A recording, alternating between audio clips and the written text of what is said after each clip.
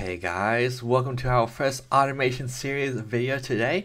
In this series, I'm hoping to kind of just create some videos that are just focusing on things that you can automate, whether it's in your home lab or in like a work environment, pretty much anywhere of just simple tasks like, patching a server or something else like creating a server from a VM through vCenter, how to automate some of this so that you can help streamline your processes to make it so that you don't have to manually do it.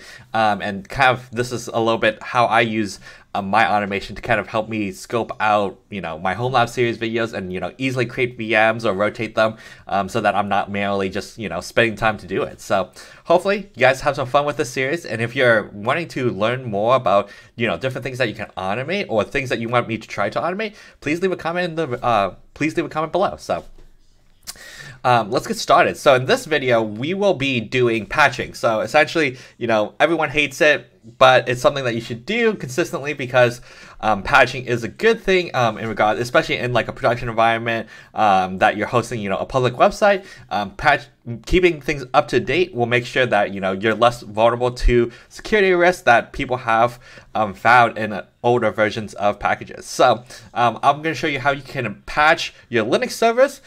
In this case, I'm going to be doing it on my Oracle Linux 8 box, but you could essentially kind of apply this to almost anything. You might just have to use a different yum module, the app module instead of like yum if you're using like Ubuntu or something. But that's what we're going to do in this video. So let's have some fun. All right, so what we're going to be doing in this video, we'll be using Ansible and AWX, which is very close to Ansible automation platform, to essentially create a playbook to allow us to patch our server and then schedule it for monthly in this case, but you can schedule it for however long you want. So what we'll do here, so we'll go to our Ansible playbooks repository here in GitLab, and we will edit our GitLab project here by adding a patching.yaml file. So this is essentially the playbook that we're going to create for patching. So what we'll do here is specify the host. In this case, we'll variabilize it and use AWX to essentially define which host that we're going to do. But we'll also set a default too, in case we don't have one in here. Then from there, we'll create some tasks. So the nice thing about this is you can essentially create as many tasks as you want and things like that, but we're going to keep it pretty simple. So the first task we'll do is update packages. So we'll use the built-in yum module, so Ansible built-in yum, and we will update everything. So we'll wildcard that, and we'll make sure that it is updated to be the latest. In regards to the modules, you can actually search Ansible and then yum, and you can see it'll pop up the module name here so that you can actually see and check, all the variables that you could, parameters that you can add in here. In this case, I'm just doing very simple where I just have the name and the state, but you can also do a lot of other things too, like if you just want to update like security, latest security stuff and whatnot. So you can go there and check. So that will essentially patch our server. That will update everything we need. But what we also want to add in here is if, some packages, such as like kernel packages, needs a reboot after it is installed, we want to also reboot the machine. So we're going to try to cover that case where we will reboot it if it needs it, but won't if it doesn't, right? So what we'll use is actually the needs restarting command that you can install, but we need to make sure that yum utils is installed. So make sure yum utils is installed because that's where the needs restarting command comes from. So what we'll do is make sure built-in yum, and we'll make sure yum utils is installed because if it's not, it won't work. And then what we'll do is see if the server needs rebooting. So here we'll actually use the built-in shell, where essentially this is just a shell command that we can run. So what we'll do is actually runs the needs restarting command. -r to see if it is, and we'll output the output to dev null. So to show you what this actually does here is if we were to log into one of our servers, make sure yum utils is installed. Boop, boop. We can run the command needs restarting -r, which will essentially say, hey, you know, it'll output either, hey, these libraries needs a reboot, or they don't. So in this case, they don't. And then what we would do is essentially echo the command status from the last previous command. So in this case, a 0 means it doesn't. If it needed, it would be a 1. But the problem with how we're doing it is essentially, I don't want this output to output also. So what we will do is output this to dev null, and then we will echo the latest command like this. So essentially, it will only echo the latest status, right? So we're gonna end up just putting it the output for restarting to this, and then get the output of the command. So we got that, and then we will echo the last command. And then how you do variables is you would use the register, and then we'll just variabilize it needs restarting. So what I'll also do is actually put a debug in here so that you can see the variable Ansible, but you won't need this in your actual patching. But I'm going to put it in here for purpose of showing. And what we'll do is actually output the variable needs restarting in here.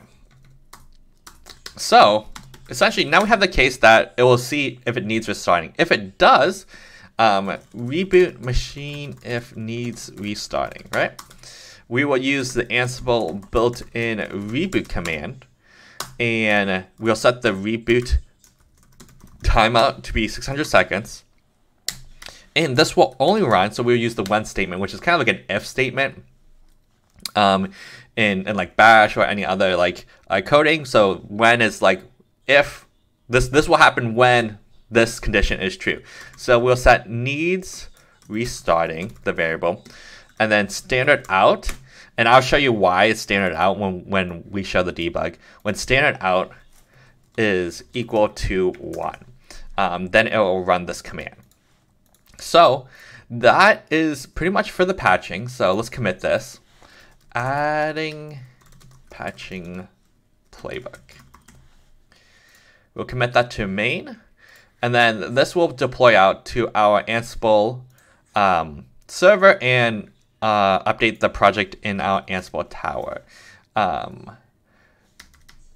256. So we will go to our AWX instance. We'll log in.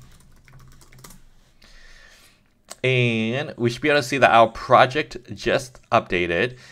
So yep, it just updated. What we'll do here now is create a new template. Patching, call it patching. We'll select the inventory here, which is our inventory that we have. And then we'll select the playbook, which we will call patching. We will also set the credentials for root so that it will use our root credentials to log in. And then we'll save here. And then we'll go actually to surveys because this will make it a little bit easier. What is the host name that we want to specify for the host that we will set to run? We'll set to host name and text. So now we can see here that we have our template. We can actually launch it. Oh, wait.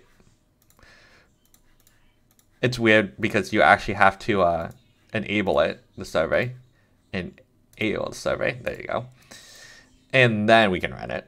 So run it, and we will type in demo because we have a server named demo. So we will try to update our demo server. So now we can run it.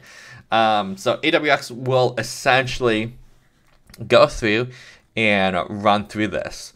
So this might take a few minutes actually for it to run because there will be a lot of packages to update. So while that is running on the back end, I will show you what you can do is, so after you run it initially, you can schedule the job. You can actually go to schedules here and we can add a schedule. So run patching monthly.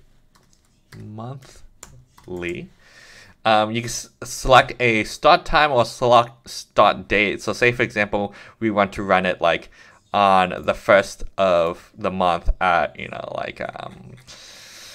2 a.m. And we want it to run every month, every month on the first day of the month.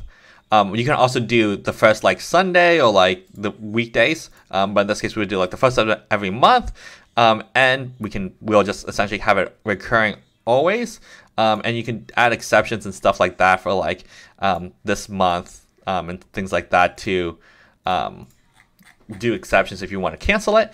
And then we have to hit prompt here, and we will set the host name to be demo. You can do this for multiple hosts and whatnot, so we'll save this. So once you have it set for the frequency and everything, you can hit save. And so essentially on 12/1/11/21, it will run at 2 a.m. every single time, and it will run this playbook to patch this specific server. So you can set it to run monthly, weekly, whatever your cadence is to run, and you essentially just let it run, and then you'll always be patched, and you won't even have to worry about patching. So now that you know how you can schedule it via Ansible Tile, we're going to go back. Okay, so we can see that the update packages has finished, and you can actually click on it and go to like the JSON and see what the results were. So you can see that these are all these packages got installed, and it was a lot of packages. Some got removed because of old packages. And you can kind of just see the full log from it. As we kind of go through, it's going to make sure that, certain things are installed. So we'll give it a few more seconds here to let it load. And so we can see that it actually installed Yummy Utils because it actually changed. So how Ansible works is everything's idempotent. So if it isn't already installed, it would install it. If it's already there, it would say no changes.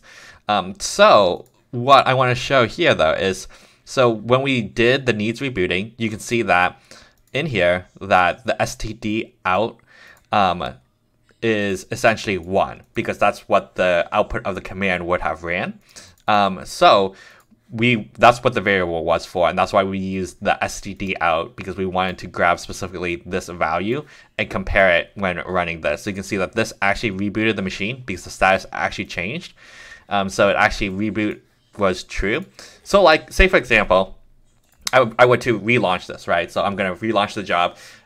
There shouldn't be any new packages to update, and it shouldn't reboot here because essentially everything's already there. So we can see as we rerun it, everything's okay because all the packages are up to date now, and Yum Utils is there. And you can see now that in here, the value for the std out of the command is 0. So it should also skip this, so it won't reboot the machine. So now you've successfully would have created a patching playbook that you've scheduled monthly that you will run against your machines, and it will patch and reboot if needed. So there you go, guys. If you enjoyed the video, please leave a like, comment, subscribe, and we'll see you guys in the next video.